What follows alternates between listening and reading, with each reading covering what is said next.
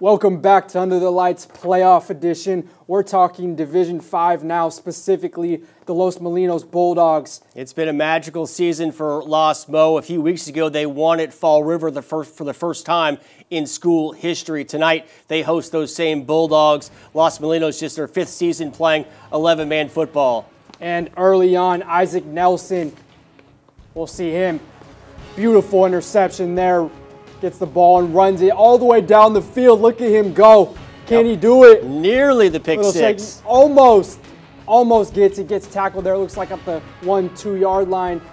But the next play here, Nelson finishes it off, rushing in for a nice touchdown there. Beautiful. Later, Carter Crochelle with a great run. All the way down the sideline. All the way, he's right past the 10 there to Fall River. Abe Estes running one in for a score there. Beautiful there. Back to Nelson. The great pass to Harrison Hamer for a first down and more. Nice tackle from the back there, saving a touchdown. Again, Hamer runs in the ball all the way in for a touchdown there. Just good there. Quarterback Brandon Brown coming up with a huge pass here. Look at that bomb. Airing it out. To Skylar Robertson, for a touchdown.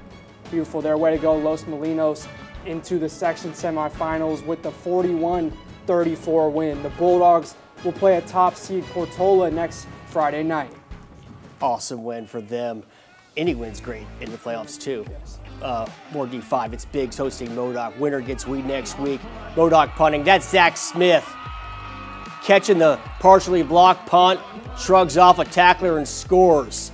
Later, this is Brody Hudson of Biggs, sprinting into the end zone. It's all Biggs tonight. They win it 35-6 is the final.